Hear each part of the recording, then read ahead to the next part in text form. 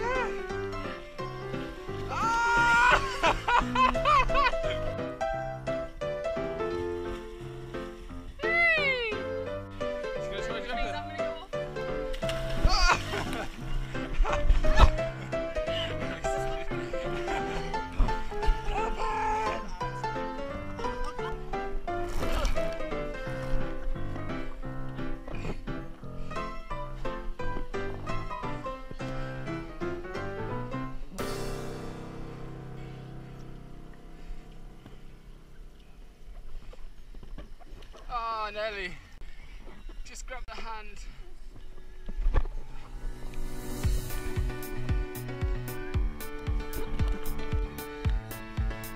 Come with me, I swear, so little.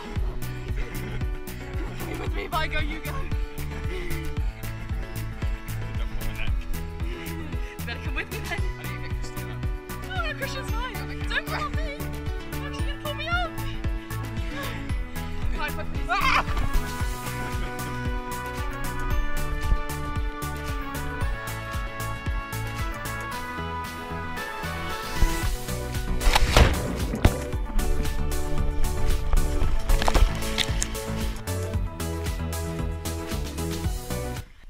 Is to get on the duck.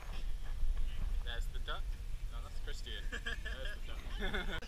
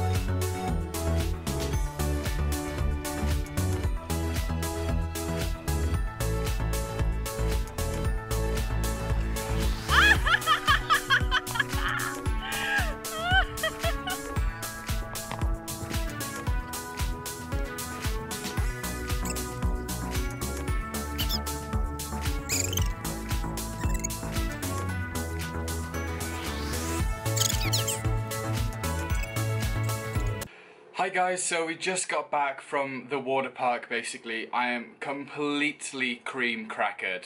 Completely. So tiring. Wow. What a great day though. Definitely worth going. Probably in my top 5 things to do in Chiang Mai now.